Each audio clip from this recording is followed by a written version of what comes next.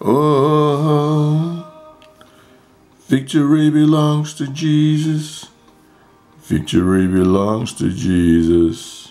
Hello there, and thank you for tuning on to another episode of our Scripture Breakdown Ministry. My name is David Abraham, and our scripture for today comes from Psalms 3, verse 3 to 4. And it says, "But you, O Lord, are a shield for me, my glory and the one who lifts up my head. I cried to the Lord with my voice, and he heard me from his holy hill, Selah. But you, I repeat, you, O Lord, are a shield for me, my glory and the one who lifts up my head. I cried to the Lord with my voice, and he heard me from his holy hill, Selah." Now, I want to divide the scripture into two parts. The first part says, "But you, O Lord, are a shield for me, my glory and the one who lifts up my head." Now, what do we understand by, "But you, O Lord, are a shield for me"? What do we understand by God being a shield for us, for you and for me? Here, the psalmist referred to God as a shield. That means God is his protector. God is the one that takes any fiery darts for him. God is his protector. God is his guide. God is the one that leads him.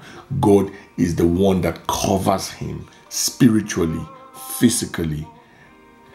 For God to be your shield. What is representative of a shield? A shield is that metal which is made in form of a big let's say plate. A shield is used to cover one during at times of war.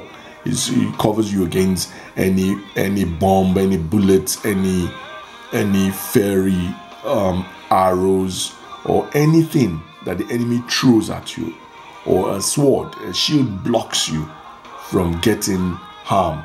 A shield prevents you. So also God is our shield.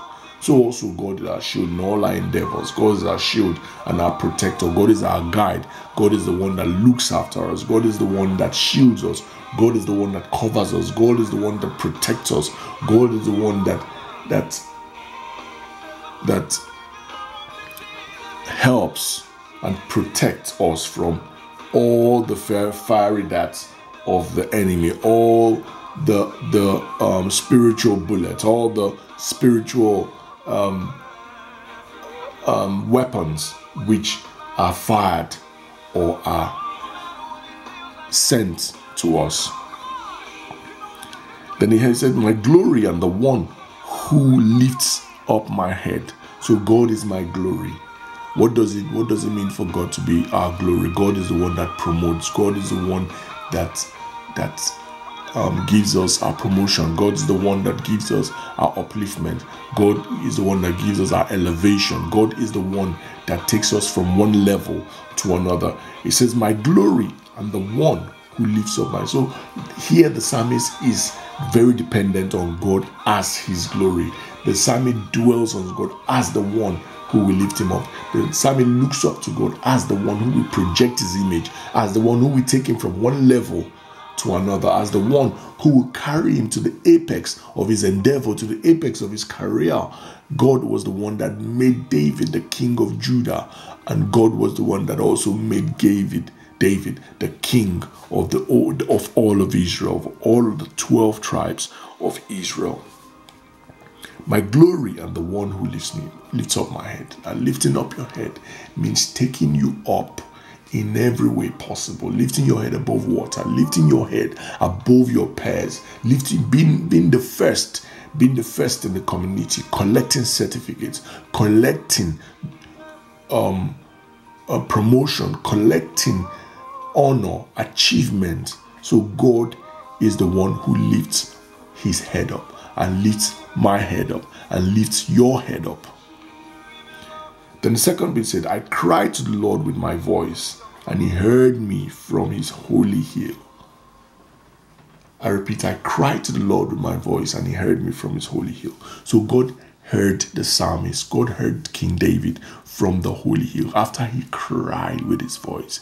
That is, cried with his voice, crying earnestly, crying from inside. That is placing your burden upon God, placing your problems upon the person of God. Say he cried from inside with his voice, and God heard him. So it wasn't an internal cry. It wasn't a silent cry. It was a cry which God heard. It was a cry which was verbal, which was vocal. That is,